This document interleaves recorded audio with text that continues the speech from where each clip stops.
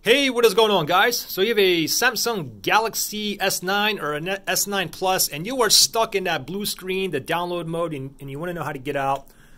I'm going to show you how to get out, but first thing is let me show you how you got in, because perhaps you did it by accident, okay? So basically how you got in there, let me go ahead and you need to power off the phone. And then once the phone is powered off, you have to press and hold 3 buttons simultaneously. It's going to be the volume down button, the Bixby button, and the power button. So three buttons here you need to press and hold, okay? So the phone is off right now.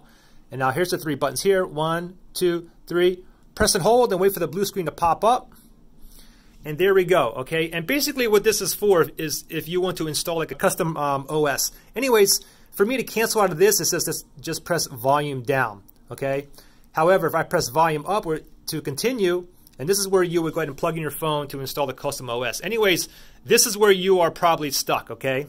And in order to get out of this, you have to press 2 buttons simultaneously. It's going to be the volume down button and the power button. Okay. So 1, 2, 3. Press and hold both, and wait until your phone reboots. This is going to take a little bit longer.